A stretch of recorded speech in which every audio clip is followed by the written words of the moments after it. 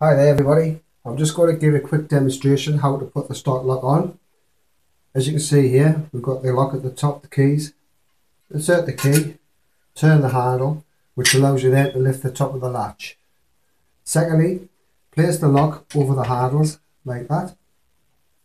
Drop the latch down, press, turn the key, then remove your key. Your stock lock is now firmly in place, and it's the second type of lock, obviously, compared to these ones. To take the lock back off again, key, insert the key, turn the key. The key acts as a handle, so you can get the key and lift it up like so. Simply remove it off, drop your latch back down, and there you have it. Simple as that. 3 easy steps. Thank you very much for watching. Bye now.